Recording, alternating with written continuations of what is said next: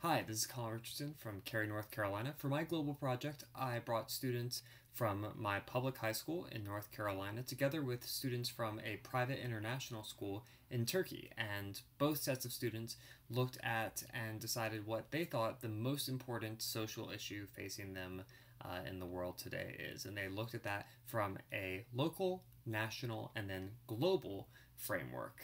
And by bringing together students from all over the world, we were able to really broaden their perspectives on these issues. It was really exciting. We were excited from the beginning, and to demonstrate that, here's my colleague from Turkey. I'm curious to see what my students have to say and what your students have to say, because I was growing up in American schools, but now I'm teaching in an international school. And I just kind of wonder, like, what's the gray area, or what's the overlap and the differences. I'm looking forward to seeing what everybody has to say.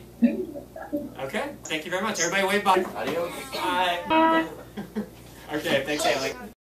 And we were off. The other teacher and I matched up students, and they immediately started thinking about how they can use politics and economics and cultural analyses to understand these issues that were so important to them. And that was really key. I wanted to emphasize student agency. Even as I designed this project, I wanted to really put students in a leadership role.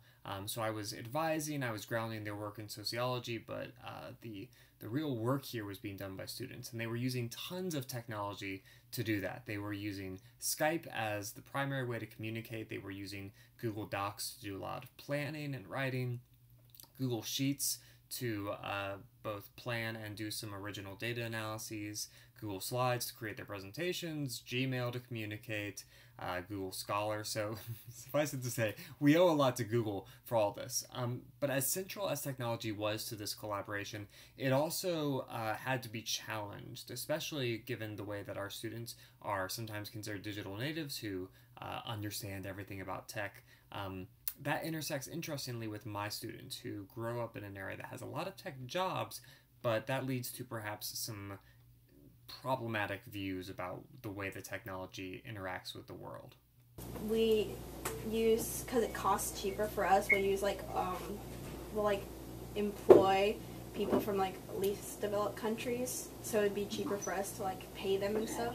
Okay, so you talked about outsourcing. So I think economically, especially in North Carolina, in RTP, where we are right now, that's...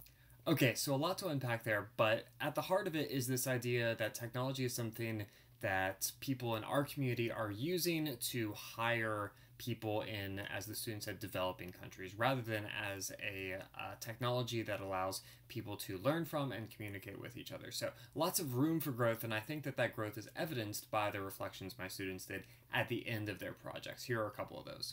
By thinking globally for this subject, I learned that some countries like Norway are very strict with how their political system and financing works, while some countries like Brazil are very loose with it, and in result there's a differing amount of corruption in each country. So we learned how around the world there are different gender roles and gender norms.